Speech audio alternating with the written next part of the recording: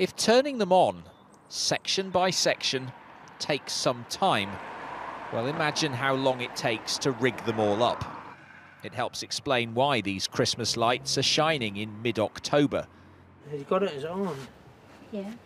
Because it takes several weeks for retired couple Helen and John to complete their display, which has become something of an annual tradition in Soham. It makes you feel proud, really, especially the children. They get real excited, you know.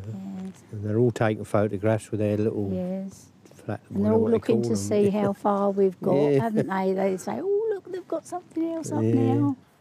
They started doing it 9 years ago when their grandson was diagnosed with severe epilepsy, fundraising for 3 charities that supported him. Last year, their 600 separate installations helped raise more than £12,000, turning their home into something of a tourist attraction, even during a lockdown. But this year, there are other considerations. You're not worried about your electricity bill? Helen won't tell me what it is. I don't know what it is.